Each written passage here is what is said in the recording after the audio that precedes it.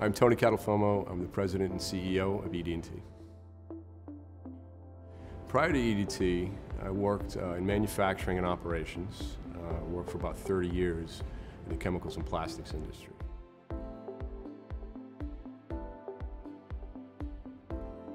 Forensic engineering is extremely interesting. It's a way for you to really explore your engineering background.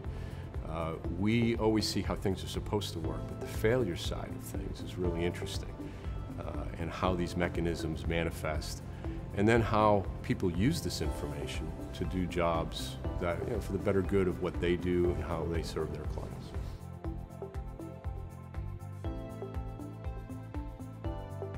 I think what they would say is we provide a translation into them being able to do their work.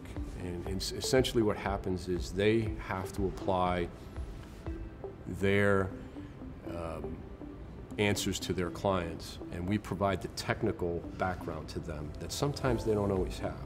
And we'll educate them and offer to them ways and answers that will help them do their jobs.